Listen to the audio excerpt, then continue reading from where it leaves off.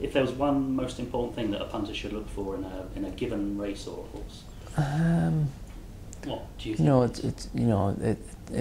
I say it can be a number of things. Obviously the going is very important to some horses. Is it the most important thing in a race, the going? It's not the most important thing because a lot of people will tell you that the very best horses probably go on most goings, and it's probably true. But you're talking with the exception of the very best. Because the very best are the very best because they always find a way to win, and that's why they are where they are. On a daily basis, the ground can be very important. Obviously, the look and the fitness of the horse is obviously very important. And the form, the trainer form, the jockey form, I'm not sure that it is so important because at some point it's going to become irrelevant, or it's going to become, they are going to hit form and they're going to lose form, so you could back at the day it's going to lose form, the trainer lose form, you could back at the day it's going to hit form, so. When you get on a horse, how often at the start of a race you get on a horse, do you know this is a good one, this?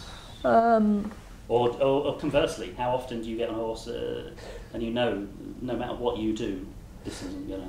You see, they're all different. You get great reports from horses at home that are flying up the gallops and they beat every horse on sight, and they go racing and they just disappoint. And you get the complete opposite, the horse that doesn't impress everyone at home, that's lazy and looks slow and comes to the races and just turns inside out, and you do get a lot of very good horses that are like that save their best for the races. Have there been horses that you've been on that have taken you by surprise? How good they are? Well, yeah. We've had a few along the way. As I said, some are not always the greatest workhorses. Binocular's a horse that, he's always had his problems, but he's never been a really good workhorse. And so there are times, as I said, when you go to races and you get disappointed because the morning glory horses, they call them, disappoints, and there are days when you go and the lazy slow one turns into a champion. Were you aware of the massive Twitter campaign re Sports Personality of the Award? Not really, but Claire Balding is a pretty good friend of mine, and to be fair, she made me very much aware of it, and it was probably through her persuasion that I decided to join Twitter. And look, it's a great concept. It's a great way of communicating with people, and And you do that. The word can spread very, very quickly. It was amazing, and that wouldn't have happened obviously without the public that were kind enough to make all those phone calls, both within and without of racing. That wouldn't have happened, as I said. So. And I see you cheated at the awards. You knew before I did, watching at home on telly, that you'd won. Yeah. I was sat in front of it, and it came up on the auto cue beforehand. So you see, you've worked in telly so often that you knew to look at the auto cue. Well, it was parked right in front of me, and it said the winner is. So I was struggling not to read it. I did feel a little hopeful that I wasn't aware that any of the other 10 nominees were Arsenal fans, but I was pretty pleased when I saw Cesc Fabregas coming out, because I thought that, if there had been 2 or 3 other Arsenal fans in the lineup, I'd have been disappointed. When I was a kid growing up, for some reason, probably even before my earliest memories, I got a bit of a fixation with Liam Brady and Pat Jennings and Frank Stapleton. There was Pat Rice. There was quite a lot of Irish footballers there at the time, and for some reason I think, if I remember correctly, there was an FA Cup final on. I think it might have been the 79 or 80 Cup final that Arsenal won. I can remember my mother telling me I had to get a yellow Arsenal strip afterwards, because I think they won, and I think they played in the away. I think it was the yellow away strip. Sunderland scored the winning goal. Yeah, and I wanted the yellow away strip, which I'm my mother very kindly got me, you know. So.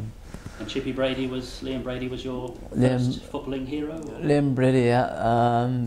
You know, then because obviously he played for Ireland as well, and I think, you know, himself and Pat Jennings were the main reasons that I supported Arsenal.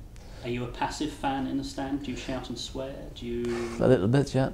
I'm a bit disappointed to say I'm quite rowdy whenever it happens. But I'm lucky enough to get to the Emirates quite a lot. And favourite Arsenal moment that you've seen?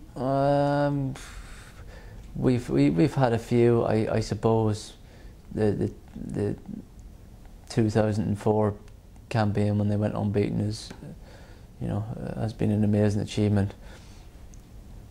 One of the great memories, I think, is Martin Keown jumping up with Van Nistelrooy whenever he missed the penalty.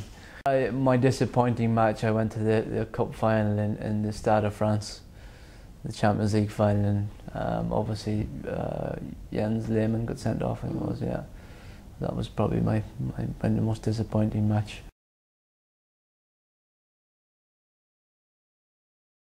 Watching them beat Barcelona at the Emirates, it was an amazing match to watch. My favourite goal, I think, probably Dennis Bergkamp's flick when he beat Newcastle and he flicked it round. You know, I thought, you know, it takes a special footballer to be able to do that. One of your favourite horses, certainly my favourite that in recent years that you rode, was Richardson Lyman. I mean, you've said, I think, elsewhere that you felt it was underrated, that horse. Yeah, not that he was underrated, because he wasn't the best horse, but what he had was an unbelievable will to win, and obviously I got a lot of accolades for my ride and winning on him at Cheltenham, which was fantastic. But I kind of felt that the horse never got the credit that he deserved, you know, and. He just had an amazing will to win and an amazing heart, and just a very likeable horse. And you know, he won twice in him at the Cheltenham Festival, and unfortunately he got tragically killed in the Irish Grand National. And I watched that day, and I remember watching and thinking, "Oh, it's all right. It's getting up." And then he fell, and the horse behind him hit him, and basically, you know.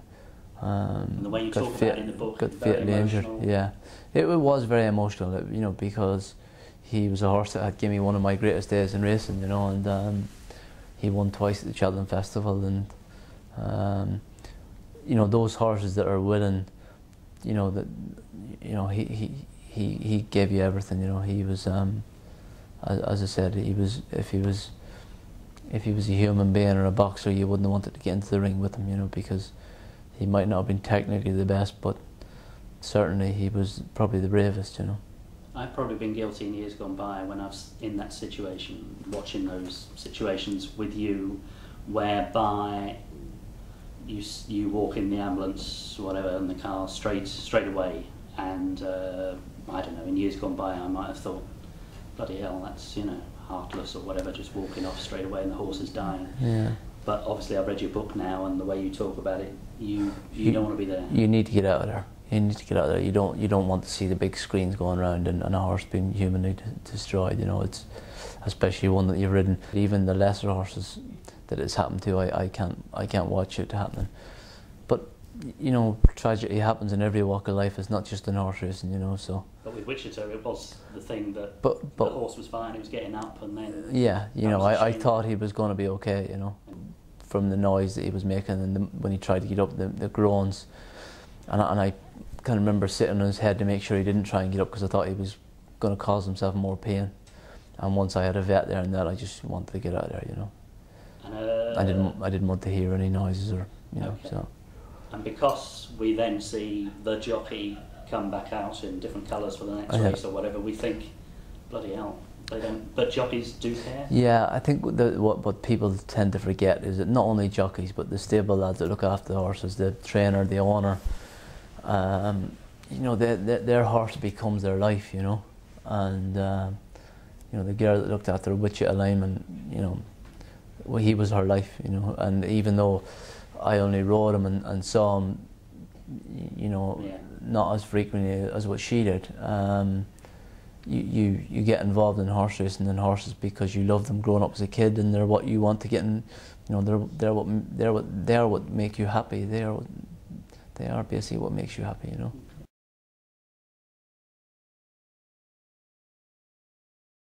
If you're lucky enough to have a good run where you win quite a lot, then you want to win all the time. And unfortunately, in life, in sport, that is not possible. But trying to get that to register in your head sometimes is not very easy. And you know, you can write 2 or 3 or 4 winners in a day, whatever it may be.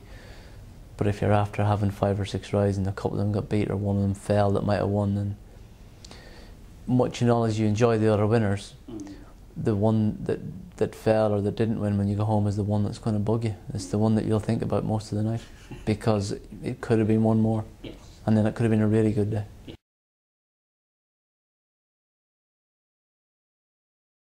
And feel free to name these for all punters watching. Are there horses you know of with history of winning who now, under new rules, will not win another race? Yeah, there are a few. Would you care to name them, Mr. McCoy? I wouldn't be as shameful to name some poor owner's horse that might not win again, but I did win him one last year at a meeting at Aintree in May of Nigel Twiston Davis's, and I met the owners in Carlisle about a month ago, and I said to them, I said, lads, I hate to disappoint you before you're going out, I said, but he's going to find it very difficult to win with the way the new rules are. I said, because you know, he was just a very lazy type of horse, but at the same time he just needed motivating. You know, it wasn't a case of, you know, bullying him into something that he didn't want to do. When you got him motivated, he did do it. You know, I think in any walk of life or in any sport, I think you have to believe in yourself. You have to have belief, because if you don't, then no one else will. And there's a huge difference between someone who's arrogant and someone who's got bad belief. I always felt that from a very young age that I had belief in myself. There wasn't one moment, later on, you know, where you thought, yes. Not really. But as a jump jockey, the great thing about the sport is that you're never in any position to get ahead of yourself or think that you're above it or better than it, because you know, I keep pointing out it's one of the very few things in life that the only thing behind you is the ambulance, and I've ended up in it enough times to realise that I ain't unbreakable or I ain't invincible.